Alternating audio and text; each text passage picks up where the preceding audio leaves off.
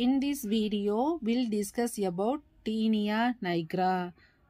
It is a fungal infection that attacks the skin uppermost layers, nails and hairs of an individual. So it is a fungal infection mainly attack skin uppermost layer, nail and hairs, caused by organism name is called as Hota Wernicke. Hota Wernicke.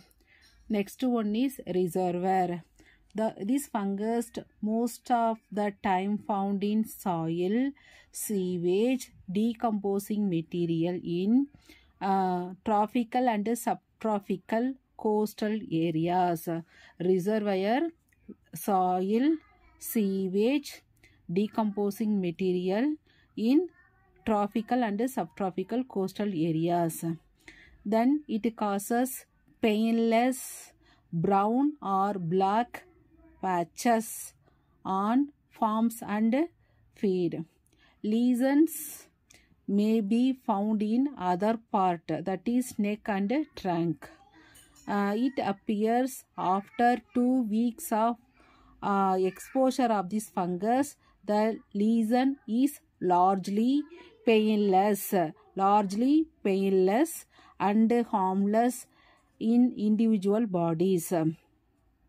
Lesions slow growing and involve only one hand or foot. Lesion growing and involves only one hand or foot. Next one is mode of transmission. How to spread one person to another? By direct contact. Pathogenesis, open wound or cut. It enter individual body, then it grow well on wet, more common in female. This one grow well in wet, sweaty skin, and it can affect any age group, mainly women under the age of 30 years. What are the symptoms it will cause? Tinea nigra, brown or black patches on palm of hands and foot. Then treatment, we are using ointment and creams only direct to the skin. Then diabendazole and dimethyl sulfoxide once a day for 14 days. So this is all about Tinea nigra.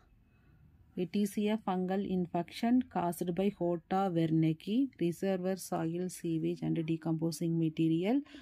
After 2 weeks exposure, it will enter. It causes painless and harmless lesions. Mode of transmission, direct contact. Then wet, sweaty skin.